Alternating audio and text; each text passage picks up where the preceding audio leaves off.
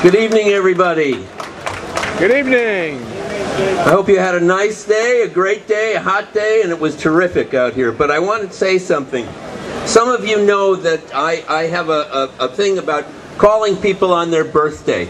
Now, years ago, before computers, believe it or not, there was a time before computers, I was on location, and it was Vittorio's birthday, and I wanted to call him. I knew he was in Italy, but I did not have his phone number with me. So I called the AT&T international operator, and I said, I want to find the phone number of a man named Vittorio Storaro. I spelled it for her, and I said, this is how you pronounce it.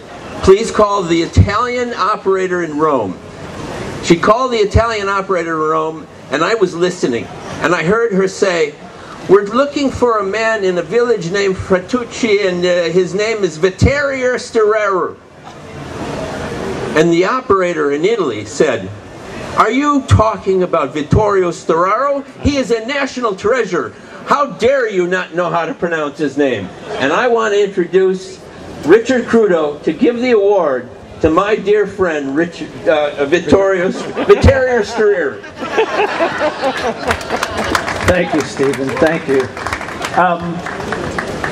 We're here tonight to honor not just a great cinematographer, but one of our great cinematic artists.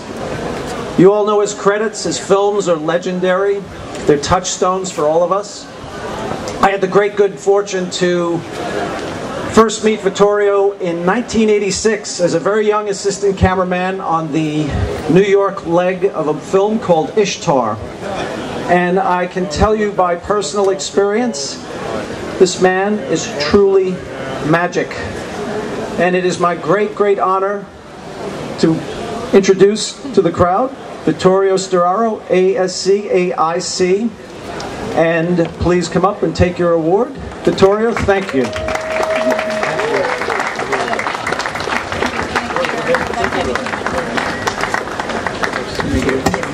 Congratulations. Thank you.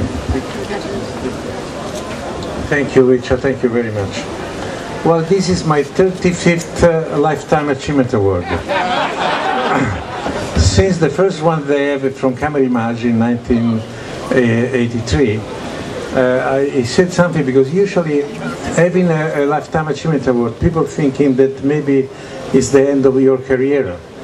I don't see this prize in this way, because I feel that usually is given to somebody that left a mark, an imprint behind him, a mark that young cinematographer can follow, because they practically learn those kind of paths as some kind of a specific signature, some kind of style that is very personal. But I was very lucky that since my father pushed me to study cinematography, since the teacher that I had in the different schools, since all the collaborators that working with me, and the director, they really teach me how to use the language of images. That's practically took me on this kind of path. I know that cinematography, like any kind of art, there is very, very, very personal. That we are able to understand who we are according how we express in ourselves. It's very personal what we do, really, but without a story and without the director, we do not exist.